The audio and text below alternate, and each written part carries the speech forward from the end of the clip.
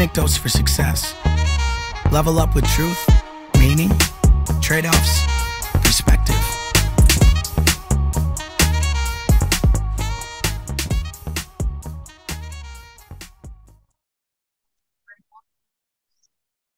All right. Hi, Matt. Tonight is one of our non-guest nights. And, it's pretty crazy when I look at the statistics of each episode. For some reason, people like it when it's just us two talking. I can't figure it out. Uh, Doesn't make sense. I guess there's some gems in what we do, but as always, what we pride ourselves on when we do these nights, you don't even know what we're going to talk about yet. No, I don't. But let me say something real quick that you just triggered on me. I gotta say, I mean, not some of the guests, the guests we've had have been just so cool. So, I mean, spectacular in so many ways. And first of all, what I wanted to say was thank you for what you do to get them here. And I mean, you're bringing people in that we get to talk to that I literally have changed the way I look at things and perspective. We talk about that all the time, and that's what they bring to the table in many ways, amongst other things, but certainly perspective. But I leave these conversations, and it takes me an hour to even consider. We usually do these at night, as you know, but to even consider going to bed because I'm just all jazzed up from it, and just the power of the power of social media to connect with these people and what you've done to bring these people into our lives and everyone else is listening. It's amazing. But I guess my point was to thank you for doing that because it's awesome. Oh, I appreciate that, Matt. And there's really no ceiling to it. Like we've got guests lined up. It's to the point I can say it now where we're almost getting to the point where we'll probably go weekly instead of bi-weekly. Yeah. And we've talked about having some sort of hired producer to edit clips and do this sort of thing. But in the meantime, that's really not why we do it right now. We just do it because of what you said. It's fun for us, and we hope the viewers get some joy and some knowledge out of it. So Exactly. yeah. Cool. So I interrupted you, but No, yeah. no, that was good. So you ready? So I'm I'm gonna ready. I'm gonna say a phrase to you. Then I don't know if you'll roll with it or rant with it. I'm not sure what you're gonna do. Where am Uh, I? I hear this phrase a lot, and I want your take on it, and we'll just converse with it for about 30 minutes. Cool. All right, you ready? Yeah. The process. Ah. The first thing I think of is the Philadelphia 76ers. I was just that's where it kind of came from, right? Yeah, yeah, that's when it became the term Yeah, became, at least as far yeah, as I know. yeah. And by the way, I'm a lifelong Sixers fan. The first professional sporting event, no, yeah, I think it was sport, and first NBA game I ever saw was a Sixers game in Philly in like 1983 or something. So I've always been a Sixers fan, but so the process, so that can mean a variety of things. And of course, I go to the business world and the world I live in, and or just my life in general. I guess as I think about it, it is whatever we're doing. It is a process, right? And geez, this is timely. Actually, is a good topic. I was just having a conversation Sunday with some people, and my wife had a similar conversation yesterday with some separate people. Neither one of us were together when I had it, and it's funny because nobody rarely do people see the process, right? They see the result. And um, more and more in our lives, people see the results and they want to comment on those results, which can be flattering or whatever it is. But conversation my wife and I were having today, probably 6 hours ago, was where were all these people in the process?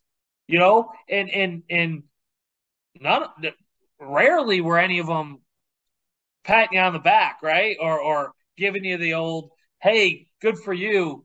So the process is rarely seen unless you're the one in it. And what people love are results, right? Results are sexy, right? Results are big houses or fancy cars or big bank accounts or gold chains or whatever your thing is.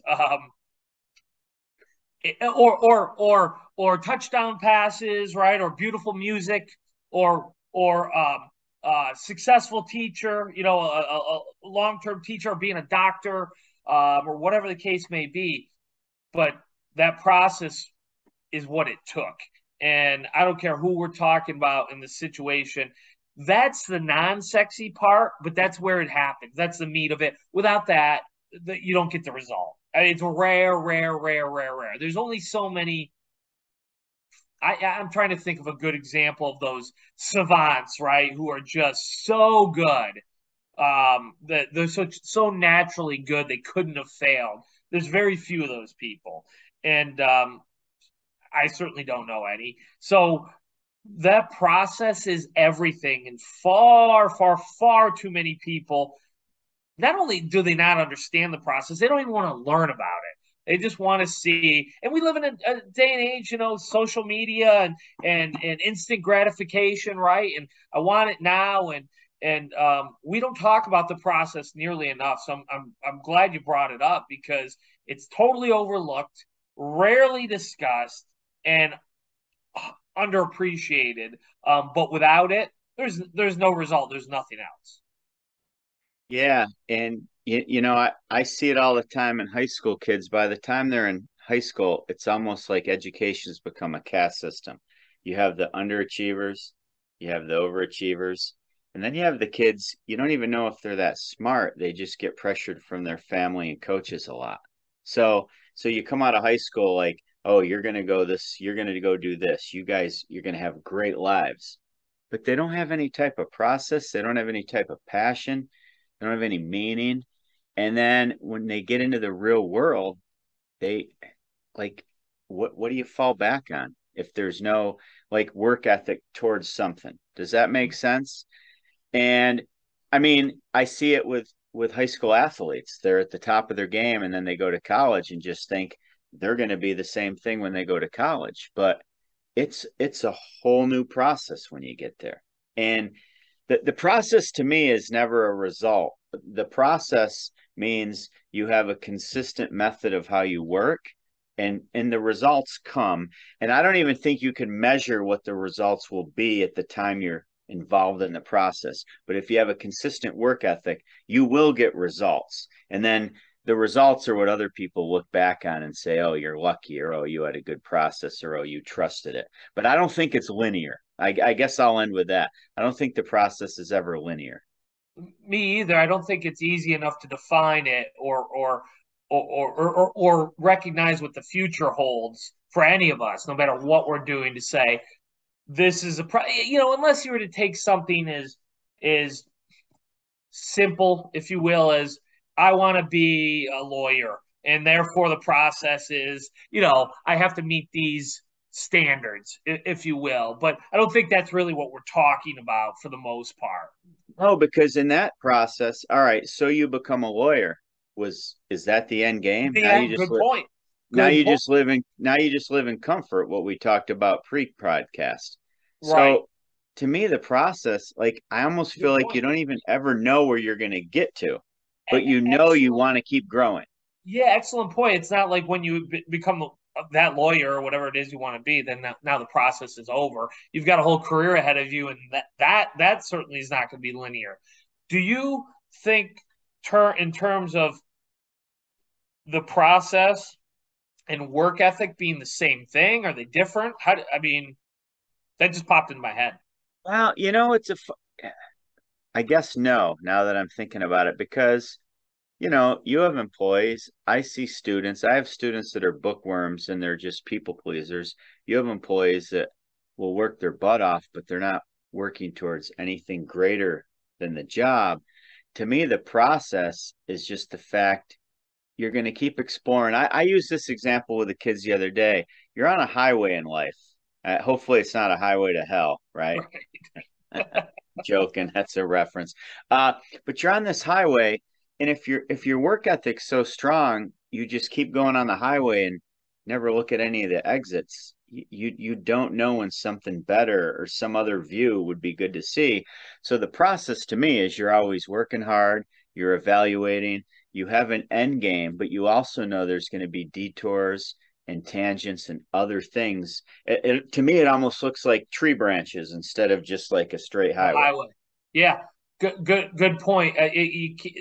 This conversation has reminded me of this kid I kind of helped mentor as a small business owner. He's 21. Graduated high school, went to college, spent a year there. Realized that his passion wasn't in it. Really hands-on, labor-intensive kind of guy. Hard worker, just a hard worker. And I know him through a family member, and he kind of sought me out after hearing my story a little bit.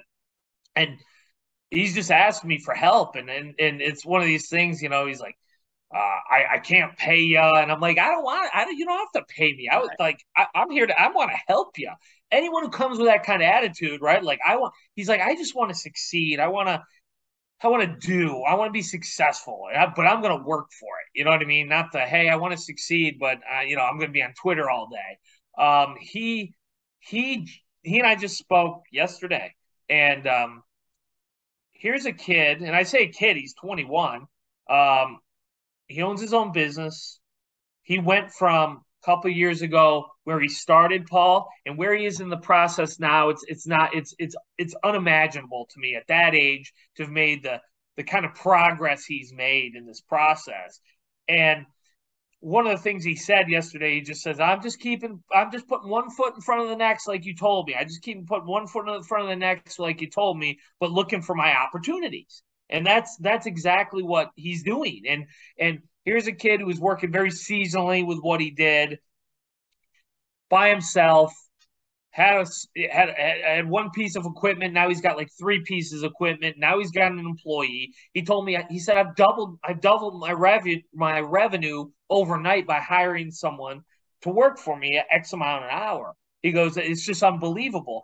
But now during the winter, he can't do what he does. So he's very handy. He went to school for auto tech. That's what he dropped out of because he just he wanted to do his own business. But he's like, I'm going to buy a lift that I can work on in the winter. What do you think? Is that a good idea? I'm like, are you going to charge for using that lift? Are you going to charge people to repair cars? Yes. Well, then buy the lift, right? Now it's an income producing asset, right? Now it's an income producing asset. So he had this beautiful lift he wanted to buy, and he came to me and he said, man, I found a lift. I want to buy it. It's X amount. I said, okay, is that what it takes? Well, yeah. Are there other options? Well, yeah. Can you use them? They're cheaper? Yeah. Well, why would you go with that one? Well, it's kind of cool that I said, do what you want, but I know what I'd do. Well, he bought the cheaper one, right? Now he's been doing it a month, only on weekends or when it's raining out. He's already paid for the lift times 3 because he bought the cheaper one. He's like, it's already better. He went out and bought a brand new truck. I saw him one day, and he goes, what do you think of my new truck? I said, is it making you any money? Well, I use it for business.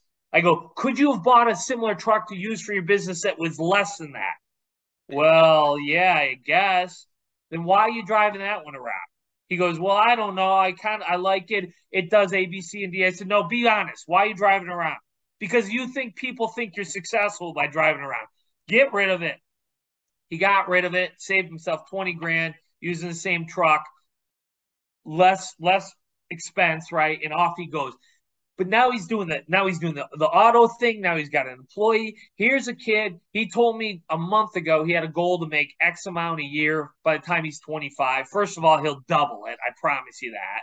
But he came to me yesterday and he goes, I've reevaluated how much I think I can make a year. I now I want to make X. I mean, he's on the road with the tree branches. He's looking at opportunities, but he goes one foot in front of the other, one foot in front of the other and looking for opportunities. That was a long way for me to agree with what you're saying, though, about the process. It's a perfect example. He doesn't know week to week, month to month, where he might be branching off. He just knows he's working. He's looking for opportunities. He's not depending on anyone to give him anything. He's going to provide value to his customers, and he's going to win because of it. Well, it's like anything, kids, trees, any type of growth.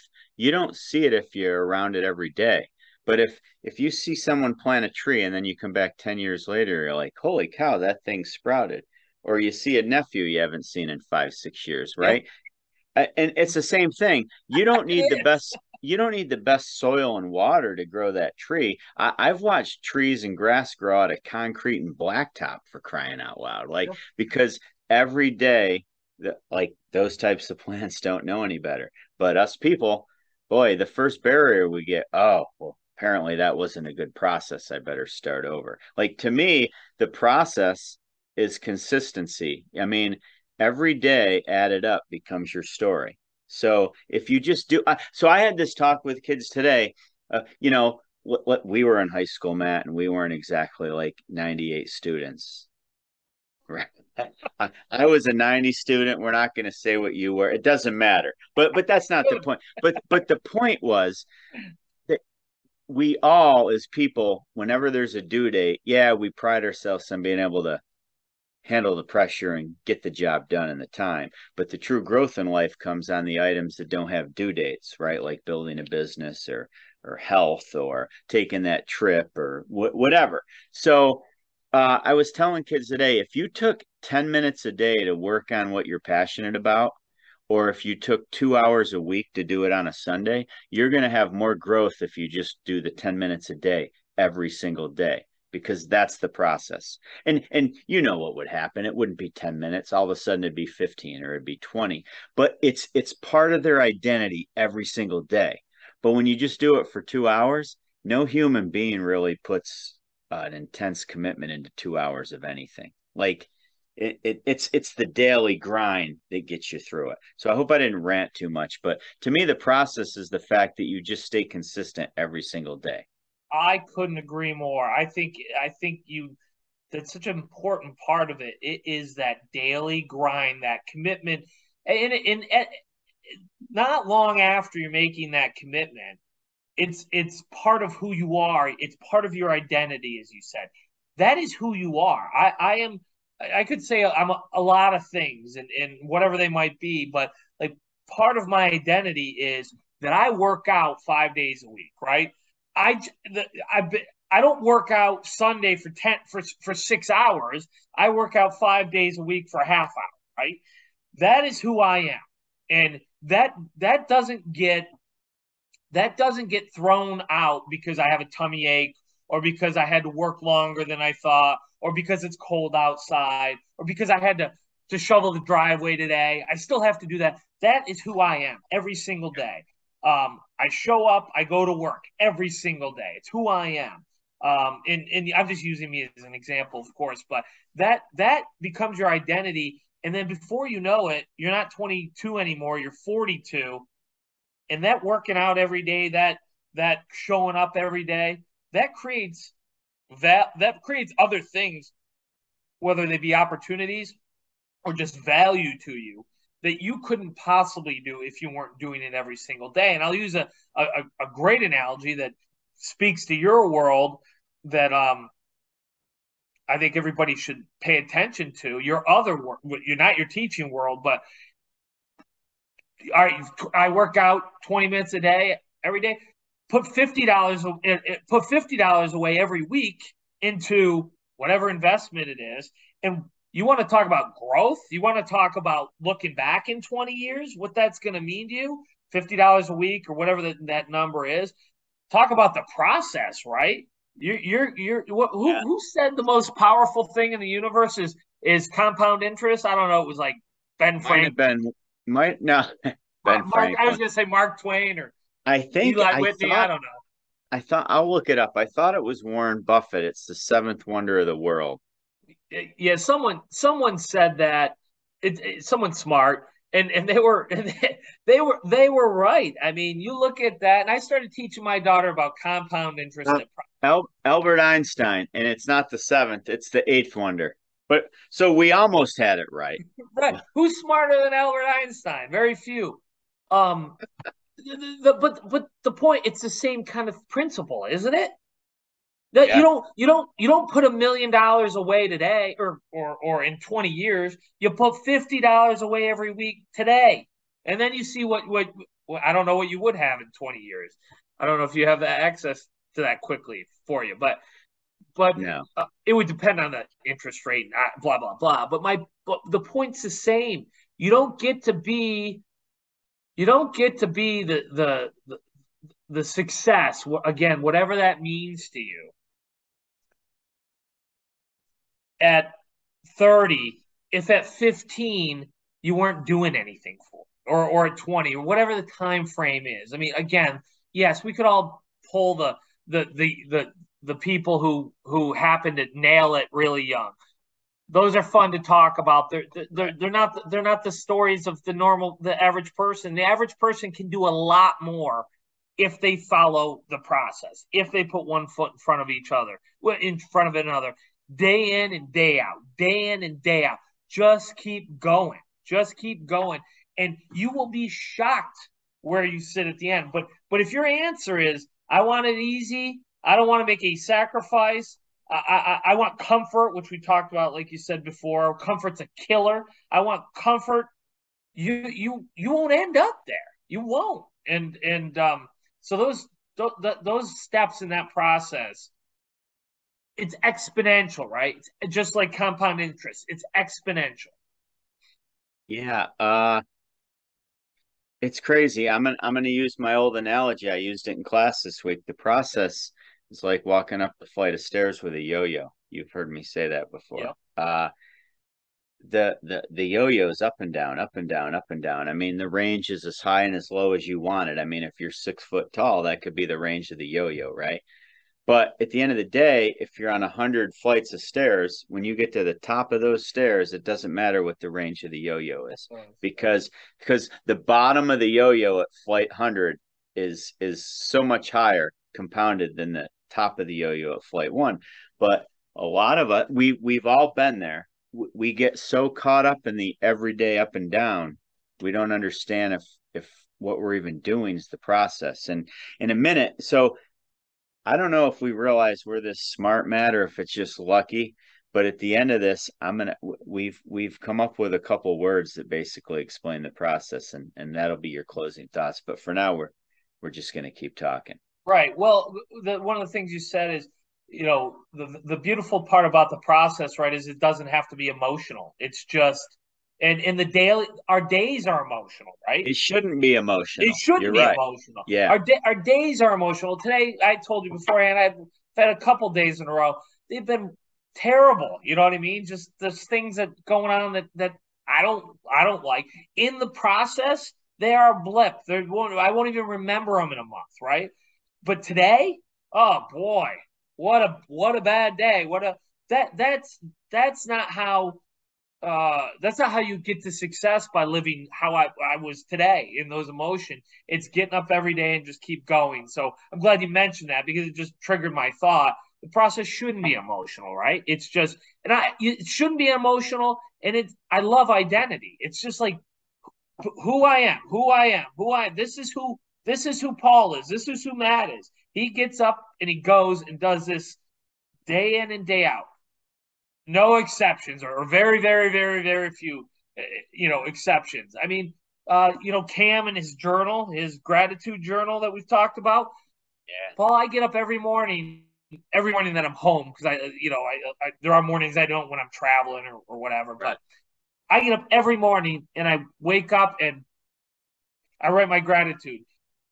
It's just become who I am, right? And frankly, if I don't do it, I feel weird. I feel there's something feels wrong about me. And those are the things that get you to a level of success that you can't see if you're just sitting here and go, well, in 10 years I want to be this. If you're not doing those day-to-day things, if it doesn't become who you are, you're never going to get there. I bought those same cardboard journals that I gave you, I think I gave you one, for all my students. And right now, I have it at school. So every day I'm at school, I write in it. I just leave it there because that's my process. I mean, I don't want to bring it back and forth. Yeah. I gave it to all the kids. I don't ask if they're writing in it. I talk about it every day. And I came up with it. So the author next week we're going to have on, okay, wrote a book, The Consistency Pill, that I just finished. And He made a quote that I didn't realize I was doing this with the kids. It's like, don't convince people, outlast people. Don't And convince people, outlast people. yeah, just Okay. keep, and I think that's part of the process. Like he just does his thing every day, every day, every day. And he's into sales and marketing. So his Okay. point is, all right, if you come to somebody you think's going to be a great fit for your company and they don't come on board, don't keep trying to convince them, just outlast them. Keep living your life and they're going to see the changes in your life. And if they're the right fit, eventually you're going to outlast them and they're going to come back to you. And so that's what I do with the students. I'll read out of my journal every day. I talk about it. You know, they're 17 years old. They're still finding their way, but Yep. I keep saying if you have nothing to write about, then I really feel sorry for you because you're at the time in your life where you could put every day I want to be an astronaut or I want to be a firefighter or I want to be anything. And if you're not writing anything, like what's the process you're looking forward to? So the journal's huge. Yeah, I love it. I love it. And it gets harder in a way, but also easier in a way. It gets harder in a way because I can only be so happy. I can only write every morning how happy I am that I love my wife and daughter. But it makes you It's what it's true. done for me. It's made me change my mindset. Right. It's made me look at things, and Yeah. I can't wait to talk to Cam about it. It makes me look at things. What is gratitude, right? What I used to think of as gratitude, now I think of in other ways. Sometimes I think I'm glad I had the tough day I had yesterday because it opened my eyes to this. It's made me see I have to do better at that, or whatever the case may be. But again, it provides an opportunity for me to think differently, which is really why I appreciate it so much. Not because I get to say how grateful I am for my life. It's Right. because I get to see things in a different light. But going back to where you were said with your students, yeah, if you can't think of why you're grateful today, what are you doing in your life that looks like meaning, that looks like a process to get you somewhere you want to go. And if you're not looking in those terms, then you're just selling yourself short. I don't want to be critical of people. I don't want to say you're going to be a loser or you're going to be anything. I'm not trying to be critical. What I'm trying to do is for someone to say, would look introspectively and say, okay, I need to look at things differently. I don't have a process. I don't have a goal. I don't have something I'm trying to accomplish. And um, if you're missing that in your life, you're missing more than you can possibly imagine. Because it's not about having stuff. It's about doing stuff. It's about being something.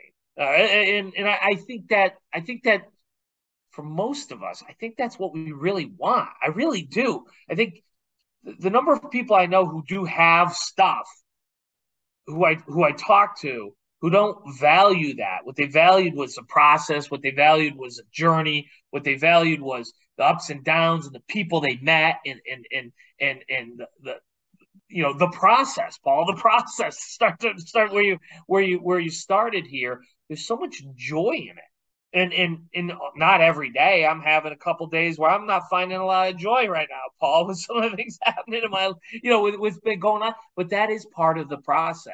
And when I look back on this week, like I look back on last year, I know I had bad days last year too.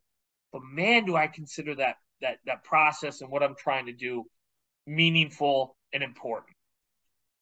Yeah. So a couple things. We need to have Cam back on as one of our repeat guests. And I Definitely. mean, I know he would do it. We'll find a time for that. You better.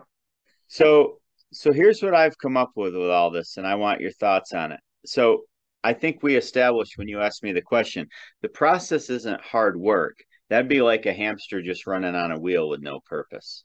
Like Okay, fair enough. hamsters, they work really hard. I really feel like that's what most people go through life doing.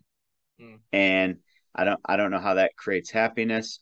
I think a hamster just thinks it has to keep running faster and faster, faster. I don't know. I'm not a researcher and I don't have the mind of a hamster. And maybe that's good or bad. I might have a lesser mind than that. I don't know. But Well, not but to interrupt, but an analogy, we hear the term rat race all the time. You're in the yeah, rat same race. thing. That's a great segue, I guess, to that same term. Yeah, and most people I know are in the rat race, and it does. I don't know what it achieves in terms of meaning and some of those things. But keep going, please. I just wanted to throw No, that out no. So but you had no idea, to our viewers. I love these podcasts because you have no idea what we're going to talk about. I just think of a phrase and I don't really research it. Uh, so here's what we've come up with the process. The process is about working hard, being consistent, uh, finding and or keeping your identity, chasing or pursuing your meaning, taking action every day with no guarantees what's going to happen. Yeah, I love that. And one of the things, and maybe this is in there, maybe it's not, but one of the things that you said earlier, and maybe it's part of the no guarantees what's going to happen, but you don't know, you're going to zig and zag, right? You're not just the highway analogy. There's going to be detours, there's going to be zigs and zags, and to know to expect that and know that's part of it, and that's sometimes the best part of it, sometimes not, but that's and I think you were kind of alluding to that, but I don't. I just think that's an important piece of it. Well, so we're going to use an analogy. All our Bills fans weren't happy this week when the Bills lost, right? No, they were not. No, so I don't know if you saw the clip of the offensive coordinator afterwards, Ken Dorsey going ballistic. I do. I'm And I fine. was, and listen, I get that. I've yelled and been upset as a coach, but it's a process. It's a 17-week season where you just want to get better every day, right? Sure. And I was telling my students in school, I think the Bills got better that day. Like they battled, they grinded, and Von Miller, who's had the Super Bowl experience with, I think it was the Rams. Rams. Yeah. Yep.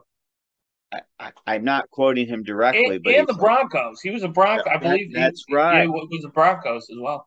I love him. He's like, I'm paraphrasing what he said. He's like, I'm proud of my coaches, my teammates, because you know what? That was good medicine for us Sunday. Yeah. Yeah. And that's that's the process. Like, of course, do you want to win the game? Well, that's the goal of Hmm. everything you do in life. But you have to understand that's not what's going to happen. But the Bills, we'll just roll with that. They're trying to be consistent and they're trying to find their identity, and they have a meaning of winning a championship, Sure. like any NFL team does, and they're taking action, but there's no guarantees, and that's their process. So I'm proud of myself that I just thought of that. No, that's good. I like that analogy. I like that. And sometimes the losses, most times, is where the learning and the growth comes from, right? Yeah, with all great coaches, whether it's the With everybody. Popoviches Yeah. or Belichick's or Tomlins, I love them in their press conferences afterwards because the sports writers want a story on what went wrong, and these guys just don't give. They're like, basically, dude, that's our process. Like, But, the standard's the standard. This is what we do. Like, it's Paul, just happening. it goes right back to what you said 20 minutes ago. It's unemotional to them, right? When you see them in there, Oh, they're usually not emotional at all, right? So that's another good piece of this. And I think of the Belichicks and the Tomlins, and there's many others, of course. But you're right. right. It's like we came out, there's no screaming and yelling, and the refs did this, and so did that. And it's not emotional because it is a process. And when part of a process, there's certain things you're going to expect, and losses are part of that process. So it's easy not to be emotional, right? When you understand that it's part of a process, it's easy not to be emotional. In fact, I could take that advice for this week. I have been emotional this week over some things when I know full well, Paul, that the things happening this week are entirely part of the process of what I do for a living. So I should be better than that. I should understand that why are you getting emotional about these things when this is the process. I could certainly take a lesson But from. again, the day by days, that's where the emotion comes in. That's the yo-yo, right? The Yeah, long term is just the flight of stairs, and the journal keeps you grounded after an emotional day. yeah, And my family, my daughters were into athletics. We've talked about that in the past. There's so many ups and downs in the process. And when they're positive and when I'm positive as a coach, people are like, well, how can you be so positive all the time? And it's the process. Like, I don't run around like a bobblehead oblivious to everything going around me. I just know I have a perfect track record of getting through every bad day. And Right. that's what the process is about, right? So Yeah, it is the no doubt again. I love these talks because it's like yeah. talking through all as you know, and as anyone probably can tell, where this is not scripted in the least, and that's the fun of it. And again, one of the reasons I love doing what we do is because I feel like I come out better when we're done talking. You know, whether it's you and I one on one or our guest, and that's part of my process, Paul. That's why we do this. It's not for the millions of dollars we get paid for it. It's because it makes me a better thinker, a better business person, a better friend, a better husband, a better member of society as far as I'm concerned. It makes me better, and those things are all important to me. So that also is part of my process. Amen. So we're going to end on that. The process is about working hard to be consistent, find your identity, pursue your meaning, take action, restrain the day-to-day emotion to understand that long-term, there's a bigger plan in life that doesn't involve the emotion, that makes you a better person in general. That's the process. Let's hope the Sixers are listening because they're still bad. Yeah, they obviously threw those files away. They weren't on a hard drive anywhere. So, hey, Matt, as always, it's a pleasure, and we'll see you next time. Sounds good. Thank you. Yeah, bye.